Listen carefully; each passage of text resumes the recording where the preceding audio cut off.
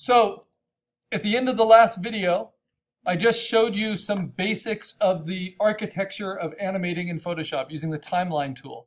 And how all this timeline tool does is it keeps in memory what the eyeball is doing, what the opacity is doing, what the layer effects are doing, and what the placement of the items on that layer are doing.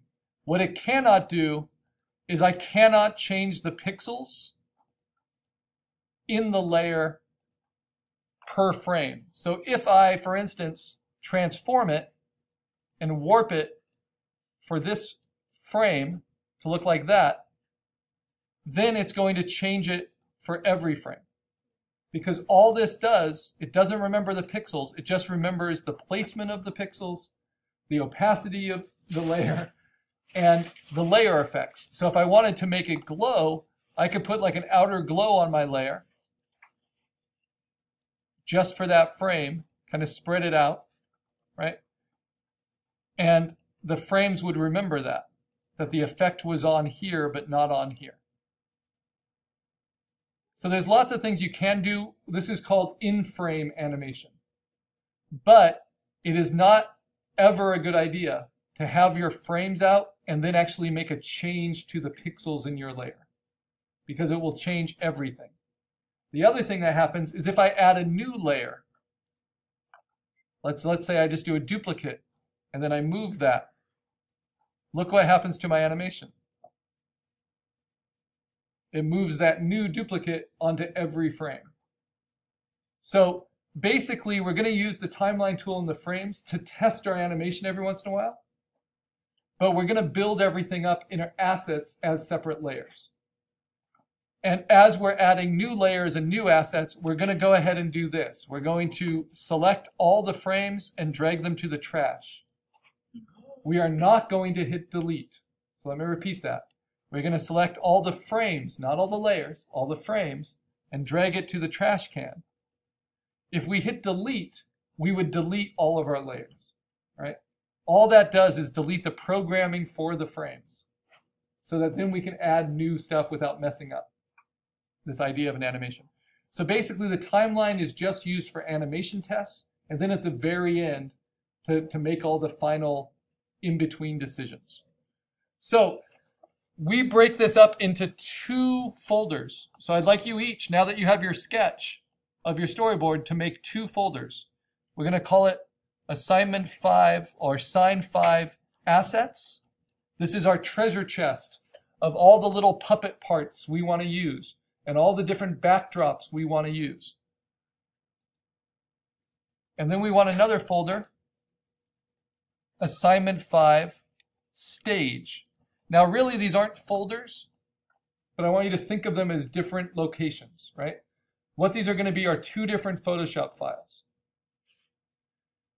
Because animations can't be printed, they have to be shown on a screen.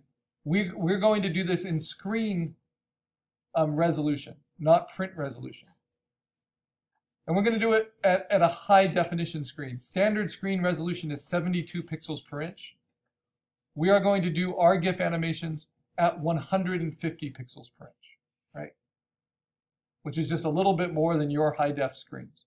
And we're going to do our animation at 8 by 8 inches. Now, if your animation won't work in a square, then I want the smallest dimension of your aspect ratio to be 8 inches by 150 pixels per inch. So let me show you what that might look like. I'm not going to save that little test I just did. Instead, I'm going to go to Assignment 5. I'm going to bring in these folders, right? And now I have to start building my assets. So I'm going to use my sketch. I'm just going to keep it open as a little JPEG, my storyboard sketch, and then I need to find those folders. So first, I need Assignment 1, right? Because I'm using Assignment 1 as my setting. So I'm going to build my first asset. But I'm going to use my Assignment 1 PSD, because not only do I just need the the backdrop painting, I also need this church as a separate asset because I'm going to be animating it. Its roof is going to open up. It's going to glow. So I have to be smart about this. If this is my background, this is my first frame, and this is how you should go about figuring out what assets you need. This is the first asset I need. The first thing I can decide is, do I want to crop it? I think I do want to crop it a little bit.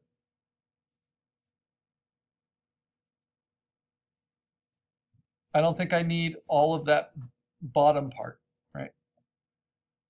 But I do need a lot of sky. I need a lot of sky because my creature is going to come in and get sucked into this. So instead of making it a square, I'm going to make this dimension 8 inches. So the first thing you should create is your setting, right? So what do? I'm going to say image size. I'm going to have resample checked because I'm going to change the resolution. And I'm going to make the width 8 inches, right? That chain link to match the proportions is on. So it's automatically going to change my height. But then this is the big thing. I'm going to change my resolution from 350 all the way down to 150. It takes it from being 35 megabytes at this cropped size to being only 5 megabytes. So I'll show you what this high-def screen resolution looks like. If I view it at 100%, it's still plenty big. There's no reason to make it bigger than this. It just makes the animation take a lot longer to process, makes the file huge once we add frames. So this, I am now going to relabel my assets. So I'm going to say save as Karl assignment 5 assets. It's like a treasure box of layers with different things I can animate. And I'm going to put that onto the desktop. Okay, now because I'm in my assignment 1, this isn't a flattened file. But I can merge the things I don't need, right? So I can merge the sky, all the things I don't need to animate separately. The mountains, I'm not going to animate the mountains. The mountains aren't going to jump and twist and slide in. That's just not my plan, right? If they were, I need to keep them as separate assets. So I can merge all these together. And just like I showed you with assignment, the cloud creature, like merging all the composited clouds together, the way I do that is to select all the layers by holding down Shift. And if they're not all next to each other, you can just hold down Command and select multiple layers with gaps in between. And then go to Layer, Merge Layers. And now I'm going to label the layer. We haven't done a lot of this, but it's important in animation. And this is my backdrop. Okay? So that's basically the background painting behind my play. So that's going to be on in every frame I set. Okay, next, this is a little tricky. I built my church out of multiple layers. So part of that church, which I need as a separate asset, is on this layer. But the rest of the stuff is background. So what am I going to do? I'm going to cut the church out. Remember, this is GIF animation.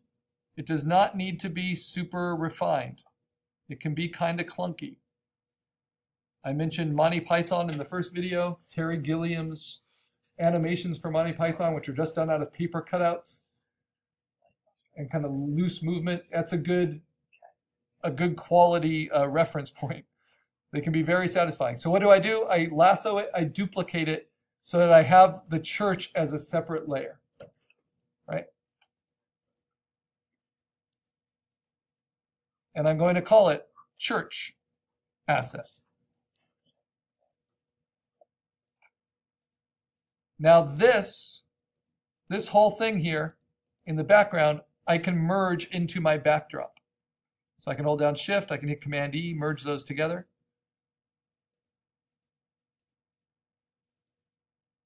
This I can merge into my backdrop. So you're trying to consolidate So all of your assets make sense. This I don't need. This I need to merge into my church. It's the little church tower. Right? So now I've got an asset for the church that's complete. And I'll have to build more assets to show its roof separating and lifting up. This ice texture, that I'm going to put behind my church. Right? It's going to be part of the backdrop. The ice texture, I can put behind my church. I'll keep it on top. I like what it does. So that's a texture fill. And then you have the water tower. The water tower I'm going to keep as a separate asset because it might shake, it might change, it might splinter as my creature lands on it. Even if it doesn't, I can keep it as a separate asset. This other stuff, this is just texture fill, texture fill. Now this texture fill, that foreground element I like, I'll call it foreground ice. But I need it to stay put even if I animate the water tower a little bit. So it needs to be a separate layer. Don't need my sketch. Now texture fill, do I want to just merge that? Maybe. Let's take all these textures, try merging them together.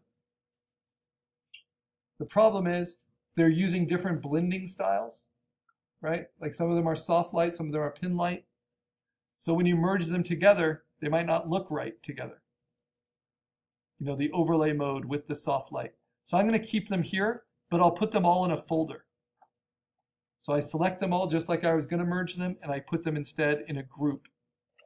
And I'm going to call that texture fill. Why is that helpful? Well, as my creature lands, I know from experience it will be really cool to have like the air around him move a little bit, right? As he's flapping his wings. And so as long as this is an asset I can manipulate, then it's good. It belongs there. Okay, water tower. That's just generic texture. The church. And the backdrop. So I'm going to label my layers. These are the important assets. I might even color them. I usually use green for my backdrop. I'm going to use yellow for the church because that's the color of the light beam that's going to come out that I envision. I'll use blue for the water tower. And now what am I missing? Does this have everything I need for my animation in it now?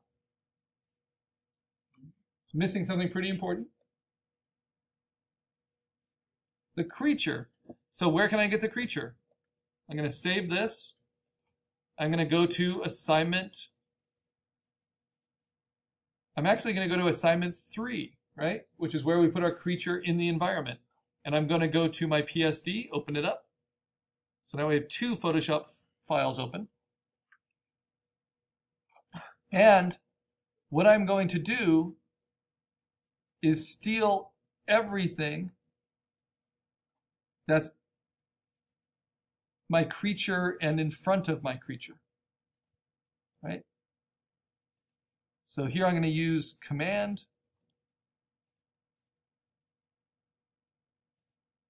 Select all of these. Actually, you know what? Before I do that, save myself a lot of time. I go to image size, and I change it to 8 inches by 150. And that will automatically shrink everything in place to the right resolution. Because otherwise I bring in all those assets and they're huge, right? And then I have to individually shrink each of them. So now I'm going to select all this stuff. I can always edit it out. But this is organizing your assets. And then all the creature stuff.